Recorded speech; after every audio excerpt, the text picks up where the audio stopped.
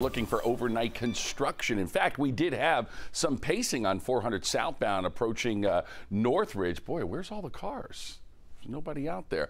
But here's the bizarre thing. We've had lions, we've had tigers, and now apparently we've got bears. Yeah, we are looking. We've got a crew out there looking for a possible bear that may have been struck by a vehicle on 400 near the Pitts Road overpass. That is south of Northridge. So we are definitely keeping an eye out for that. And yeah, Aisha was right. I don't think I've ever said that in my 36 years of traffic reporting. 85, a pretty good ride. They are picking up the barrels around Beaver Ruin, getting out of the way for you, getting all your lanes back, but things are looking pretty smooth on 75, 400 and I-85 as we take another look. Pretty quiet on Georgia 400 near